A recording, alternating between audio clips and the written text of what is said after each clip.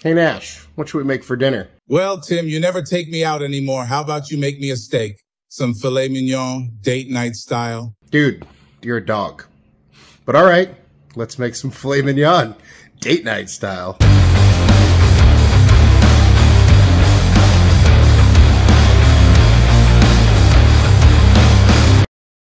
All right, today we're cooking some filet mignon, good old classic, some date night type stuff. So we got 2 fillets. We're gonna keep it real simple. And I'm gonna go with a method that cooks steak perfectly to your liking every single time. So we're gonna do a little sous vide, and I'll show you, it's pretty easy, and it's not that expensive to get into, but we'll get into that in a second.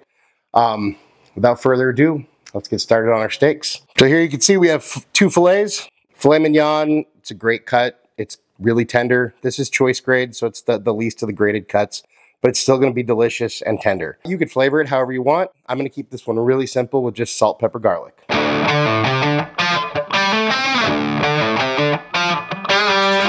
Remember to get both sides.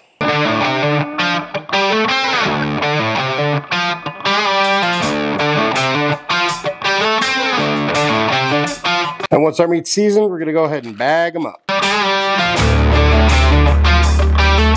Now we're gonna seal them.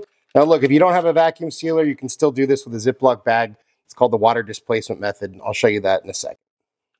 But we're gonna go ahead and lock this, seal it.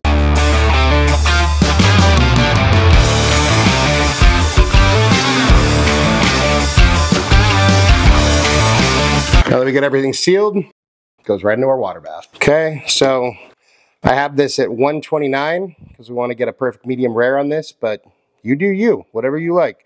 If you like it well done, I might judge you, but go ahead, go for it. All right, just gonna put this in the water bath, and we're gonna cook this for 2 hours. The beautiful thing about sous vide is with the temperature perfect, it's only gonna stay at that temperature. So if I left these in for 4 hours, they would still taste great. If you don't have a vacuum sealer, you can just use a Ziploc bag, don't seal it, put your meat in, and then just put it into the water, and then fold the edge over, and the water is going to displace all the air, so you still get a similar way of cooking. Go ahead and lock that in. Like I said, 129 degrees for 2 hours. I know sous vide may seem weird, but this is what a lot of restaurants use. Like I said, it's the way to get your steak or anything you cook perfect temperature every time. So good restaurants, a lot of times they'll use sous vide for things like steaks to make sure they get that perfect cook every time. There's a lot of different units. You can get them anywhere from probably 20 or 30 bucks up to 400 or 500. Really, anyone's gonna work. The thing that you're gonna sacrifice on the cheaper end is just functions. So you may not have Bluetooth connectivity and all that, but if you're just looking for sous vide, you don't necessarily need all that. So whatever's in your price point, there's probably a sous vide that you can afford. So, and for here on, we wait for 2 hours. 2 hours later. While we're waiting for our steak to finish, we can go ahead and make a little sauce and a side. So we're gonna take cremini mushrooms and slice them nice and thin.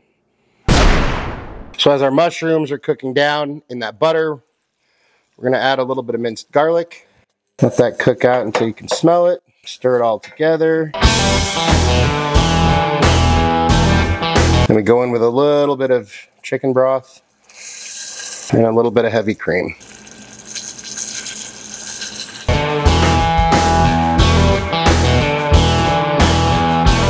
We're going to bring it back up to a simmer and then let it simmer, stirring occasionally until it thickens down to your liking. All right, now with our asparagus, you got this woody end and then the good end. Now we want to get rid of the woody end. There's a few ways to do this. You can kind of look and see, because where you see this kind of purplish or whitish, that's going to be that stringy kind of texture. We don't want that. But the easiest way to do it is take a nice thick one here, come down, and it's going to break where it naturally you don't want this piece. So we can take them a few at a time, line them up.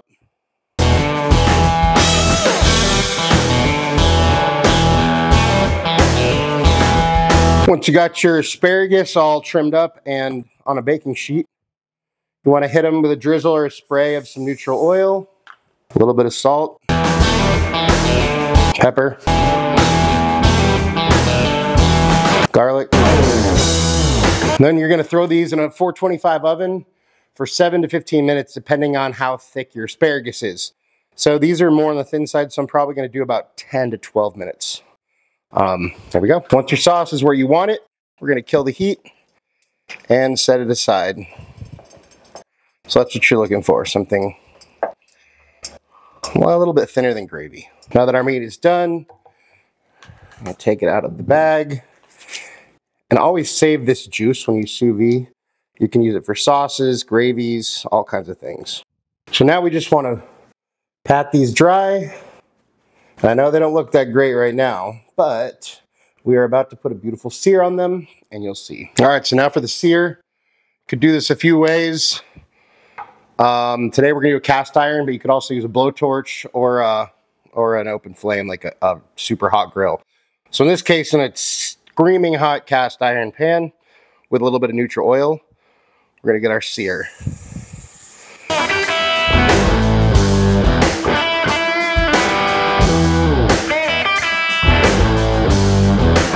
Now remember, our meat's already cooked through, so we're just looking for that golden brown sear.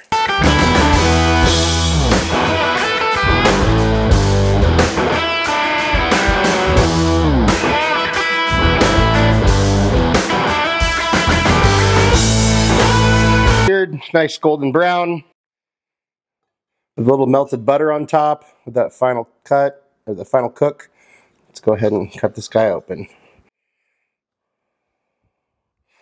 See, perfect medium rare.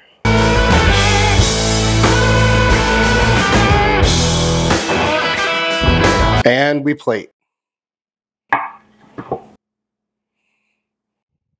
There you can see, perfectly cooked medium rare steak. We got our asparagus on a little bed of mashed potatoes with that mushroom cream sauce. And you're ready to eat, folks. Serve and eat, date night style.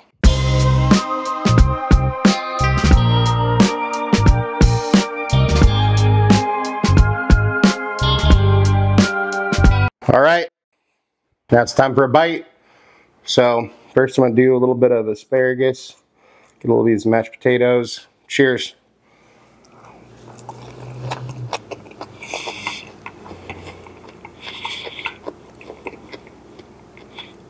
You can cook asparagus a lot of ways, but this way it's roasted, so you get a little bit of that crisp from the roasting, but still nice and tender.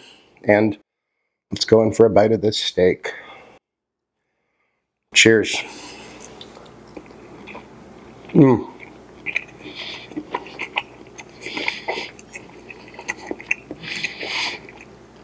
I mean, filet mignon's a great cut. It's super tender, but I like, medium rare. That's what I like. I think it's the best. Super tender, the richness from the beef, plus a little bit of that butter, seasoned perfectly, cooked perfectly with that nice crust. Doesn't get any better than that. Let's see what Nash thinks. Hey Nash, come here. Sit. Good boy. Wait. Okay.